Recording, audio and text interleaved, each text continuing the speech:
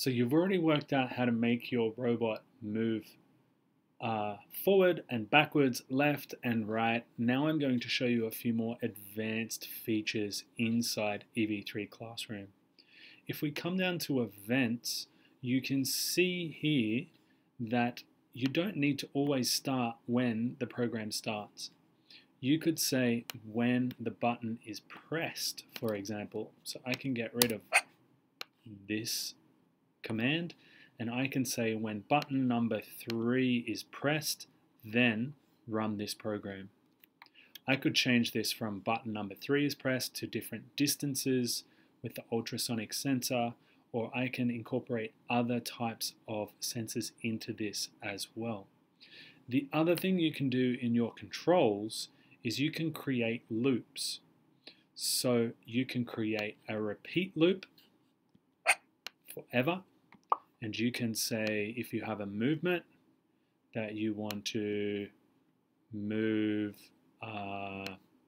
motors A and D, which are my motors up here that are plugged in, motors A and D, I want to move it straight, move forward, repeat forever. The other thing I can do is I can change this loop. So I can tell it to, instead of using all of these commands, I can delete them all. I can go back to this event. When the program starts, I can say wait until, and then this is looking for a hexagon to put in. So if I come over to the sensors, I can say wait until the touch sensor is pressed, and I can drop that in there. The touch sensor is plugged into number 3, as you can see up here. So my robot will wait until the touch sensor is pressed, and then it can execute a command, like move forward for 1 rotation.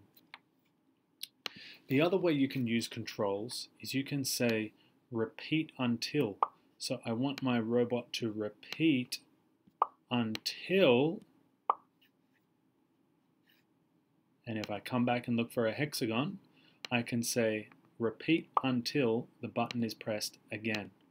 So what this program will do is when I press the button, the robot will move forward until I press the button again, and it will stop the robot moving forward.